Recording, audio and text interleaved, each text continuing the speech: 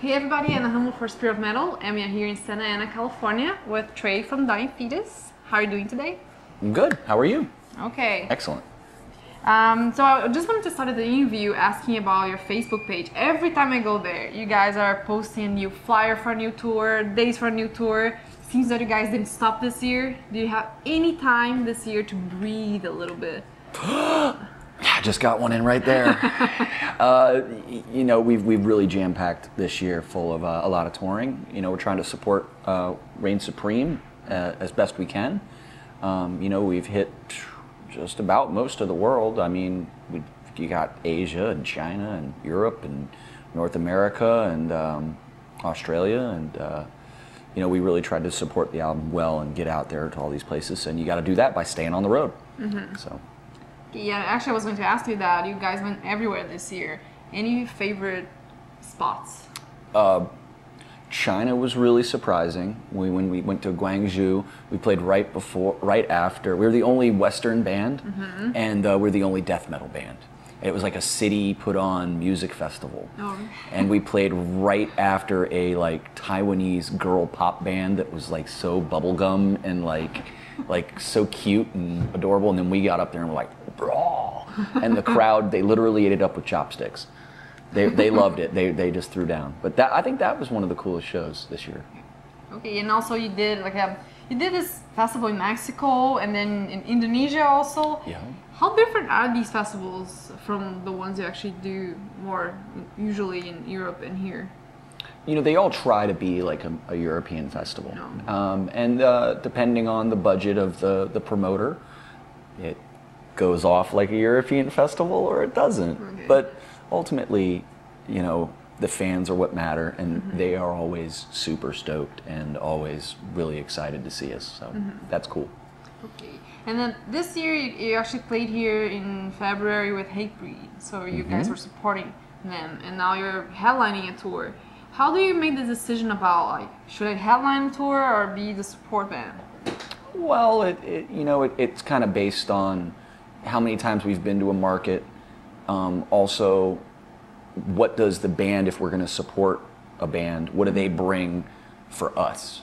You know, so you want to hopefully support a band that is maybe, of course, bigger than you, and maybe a little outside of your genre. That way we can try to pull new fans in. Mm-hmm. Then when we come back on a headlining tour, we have a little bit better attendance and some new blood at the shows. Mm-hmm.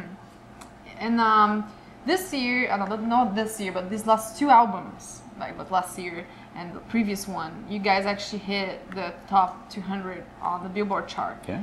Are you seeing some kind of reflection of that at the gigs? Do you see more people coming to the gigs?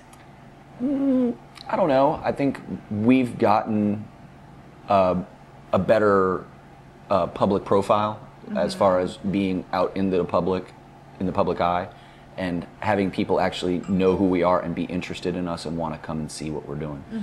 Mm-hmm. Whether that's related to getting to the Billboard Top 200, I don't know. Mm-hmm. I think that might just really have to do with the fact that we're on the road all the time, and you know, we're always trying to expand the fan base. Okay. And so talking about your fan base, you guys are on the top 200 because people bought albums. So are your fans those like loyal fans that will buy the albums? Oh, of course, we're always grateful to those people. Mm-hmm. You know, without the core fan base, mm-hmm. the longtime Dying Fetus fans, the longtime death metal fans, you know, we wouldn't be able to be doing this as prolifically as we have. Mm-hmm. So last time we talked to you was a year and a half ago. Mm-hmm. Yeah, I remember I asked you about your record label, and you guys were just finishing your contract with Relapse Records. Yes. And you ended up signing with them again. Mm-hmm. That was like a year after we talked, or even more. How hard was to make that decision, and do you guys have to, what kind of things do you have to put on the scale to see which way you guys were going? Well, we waited to see what kind of offers we had from other labels too. Mm-hmm. We had several other offers from other labels, and we weighed, you know, the benefits and the drawbacks of staying with Relapse or going with another label. And we felt that we have such a long history with Relapse. Mm-hmm.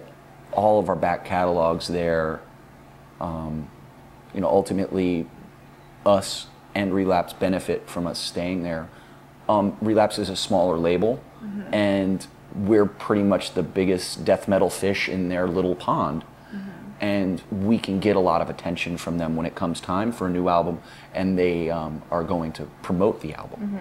So they put a lot of effort into promoting the album, and you know, a lot of history there. Okay. Kind of a personal question now. Every year, I think there's a release of something. It doesn't have to be an album, movie, book that kind of becomes our little addiction of that year. Anything this year for you? Right now, it's Grand Theft Auto 5. I've been playing the hell out of that. Well, not right now because I'm on tour. I really wish it was on PC because I'd be playing it right now. I'd be doing this, playing it on my laptop. I'd be like, what was the question? Oh, okay. Yeah, that's my little guilty pleasure, the video games and things like that. Okay. We're talking about now about in general. Everybody has their like kind of hobby or passion. For me, I have mine. Where do you spend your money? That is like a hobby that you wish you didn't spend as much money with. Actually, I wish I could spend more money on paintball. Paintball. Yeah, I really like that. I really like that stuff. So I mean, it's a lot of fun for me, and yeah, that's my little guilty pleasure. Okay, so you just go out and play with friends? Yeah. When you have time. When I have time, because there's not a lot of it, you know. Okay, and then talking now about the future plans. After this tour, what are you guys going to be focusing on? We have another tour in Europe. We're going to be supporting Heaven Shall Burn, and Hypocrisy is also on the bill, and there may be another band announced, I'm not sure. And then after that, we're going to focus on putting a new album together. Oh, okay. Kind of last question, do you have any messages for the Spirit of Metal viewers? Hey, if you guys are at Spirit of Metal, if you're Dying Fetus fans and you've come and supported us over the years, we thank you very much. You know, without you, the fan, we couldn't be out here doing this as long as we have, or as far around the world as we've gotten. So, thanks a lot, guys. Well, thanks so much. Thank you. Holy Ghost, love, offer this